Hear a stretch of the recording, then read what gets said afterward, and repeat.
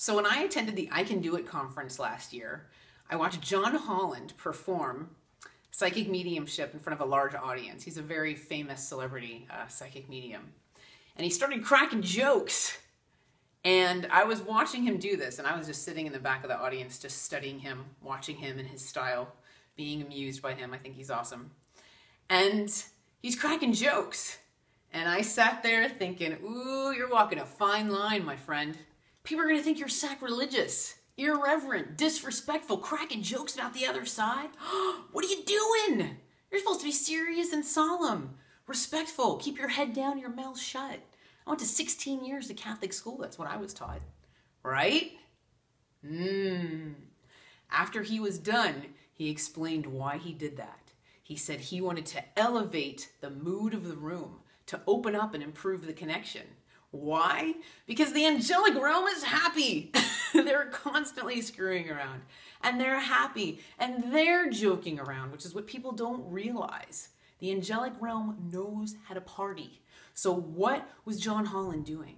He was raising everyone's vibration so that everyone was open and they could connect better and he could connect better. He was creating a nice, energetic connection for the room. On top of that, laughter. What does laughter do? If a whole room full of people are laughing, what does it do? It relaxes you. It opens you up to being read so that he can connect with your deceased loved ones better. So that's one of the points that I wanted to make with this video is the angelic realm has a sense of humor. They know how to party. For example, the first time I meditated, I was focusing on my breathing to quiet my mind and quiet my thoughts so that the angelic realm could come through with messages for me. And I didn't know what I was doing. So I was sitting there and I looked like I was in a Lamaze class, going like this. And the very first time I meditated, what did I hear? Are you done? We're right here. The other side was making fun of me. I've asked them to protect me before. Hey, can you guys protect me? This is kind of a hairy situation that I'm in right now. And they showed me a clairvoyant image of them pushing me off a cliff. When they're happy, they'll show me a clairvoyant image of the Star Wars cantina party with like those aliens, you know, playing the saxophone or whatever when they're celebrating. I called them dorks for that. I said, you guys are pretty dorky to actually show me that image. And they said, don't look at us. You're the one that dressed like Chewbacca for Halloween. They're right. I did dress like Chewbacca because I wanted to go trick-or-treating and I didn't want people to know my age. It was great. I got a lot of candy and only a couple people thought they were being robbed. So aside from all that, the other side pursued me for 6 years to become a professional psychic medium when I was a marketing executive. So they chased after me for quite a while to pursue this work. And one of the arguments that I gave them when I kept telling them to go away is that I was the class clown in high school. Once I found out your locker combination, it was over. Your books were falling out when you opened it. You would find my lunch trash in there. I would have a lot of fun. I was constantly playing practical jokes on people, and unfortunately, they would join forces against me. So I was having practical jokes constantly played on me, which was unfortunate. Anyway, my point was I don't understand why you guys chose me to be your voice when I'm silly. I'm the class clown. I don't get it. And they said, that is exactly what we want, Christine. We want you to be our voice. We don't want people to be afraid of us anymore. We don't want people to be serious and solemn with us anymore. We want you to take a difficult subject, put frosting on top of it, and serve it up fresh. We want you to create this environment of fun and laughter and love and make the other side more approachable.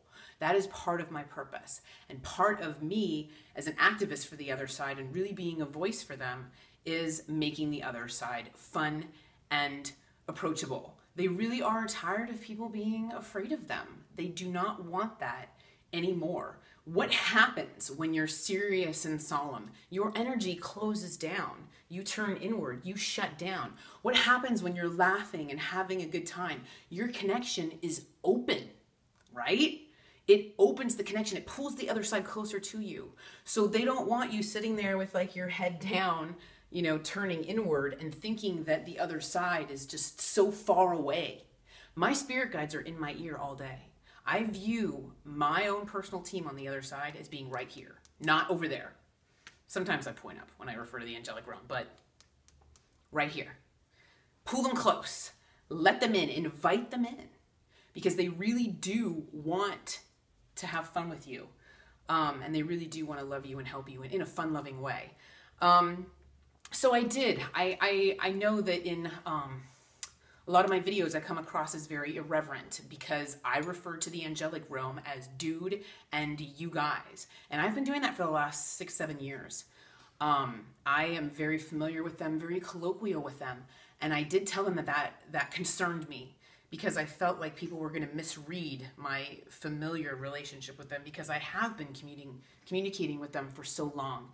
And this was their answer, okay? This is how they answered my question about why they're okay with me calling them dude, you guys. I cry to them all the time. I tell them that they're smoking crack. They made me drop off my entire wardrobe at Goodwill because they wanted me to start over. I told them they were high as kites, smoking crack. I've kicked, I've screamed, I've cried because I'm not allowed to have pride or ego as a medium. I have to move that aside in order to be a clear channel for them. So this was their response to them really fostering that more informal communication with me. Christine, we're going to explain it to you like this. And these are clairvoyant images they showed me, so I can't take credit for this because it's actually pretty funny. This is what you think is happening. The communication that you have with the angelic realm and your spirit guides and other people's spirit guides and everybody's deceased loved ones and everybody's higher selves, because I channel the living as well. This is what you think is happening, all right? Is this connection right here. You think there's just like two little cats, right? Walking down the street next to each other talking. This is how you view the communication. This is Christine and this is us, all right? This is what you think is going on. Okay, so in reality, this is what's really going on. You're like this little cat, and we're this behemoth elephant. So what's going to happen if you really knew our true size, our true power, our true capabilities, our true force? There's a pretty big difference between an elephant and a little kitten, right? This is what's really going on. We're walking down the street together talking. So what's going to happen if you were aware of our true power? You're going to get intimidated. We don't want you to get intimidated. We want to keep Christine in her happy place of love and light. Oh yeah, you're just hanging out with friends. You're just hanging out with friends because we want to keep that energy open and we want to keep that connection open and close and familiar and loving and silly so that you're relaxed and happy. You can't be in a bad mood and connect with the angelic realm. It's not going to happen. Good luck. Because they have to lower their mood a little bit just to match ours, just to meet us halfway. So I encourage everyone to invite spirit in a fun-loving and happy and silly way. And have fun with them and enjoy them. Because the other side really does have personality.